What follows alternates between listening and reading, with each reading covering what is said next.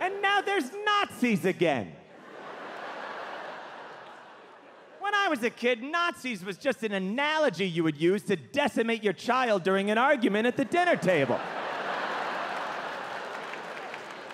Now there's new Nazis. I don't care for these new Nazis, and you may quote me on that.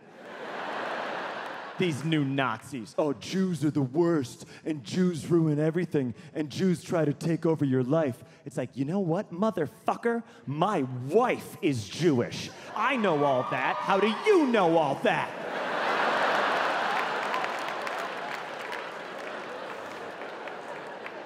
I'm allowed to make fun of my wife. I asked her, and she said yes.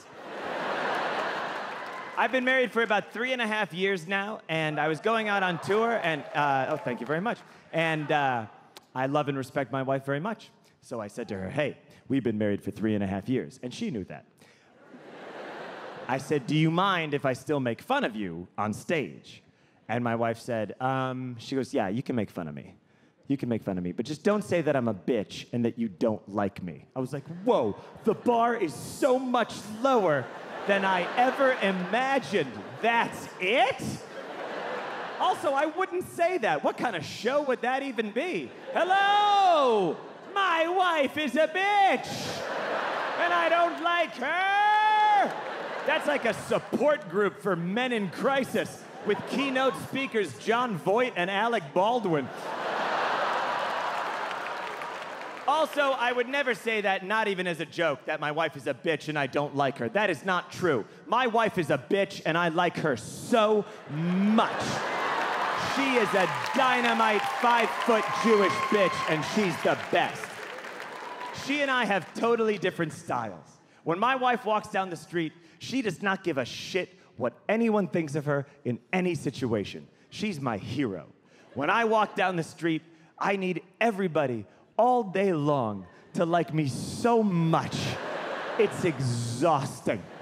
My wife said that walking around with me is like walking around with someone who's running for mayor of nothing. My wife and I went to Best Buy to get a TV. We didn't end up getting the TV. I was afraid that the Best Buy guy was gonna be mad at me, so I bought an HDMI cable. And I go up to the register with Anna, my wife's name's Anna, she's standing next to me. I hand the guy the HDMI cable, he takes it, he scans it, and he says, do you have a Best Buy rewards card?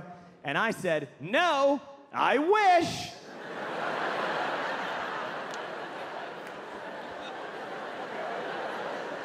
And then my wife said, Jesus Christ, and fully walked away from me. Walked all the way over to the laser printers and just stood there, Blair Witch style. And I'm still up at the register, like. And the guy goes, do you want a Best Buy rewards card? And I said, no. Even though I had just said it was my greatest wish in life. I was hoping he believed me, that it was secretly my great wish, but that I'm in an abusive marriage with little Miss Jesus Christ over here, so I can't ask for the things I want in public, but at home at night we argue about it, and I'm like, you'll see, one day I'm gonna leave you, and I'm gonna get that Best Buy rewards card. She's like, Jesus Christ. You're never gonna get that Best Buy rewards card. My wife is Jewish, as I said. I was raised Catholic. We have differences in our religious upbringings, and we realized this recently.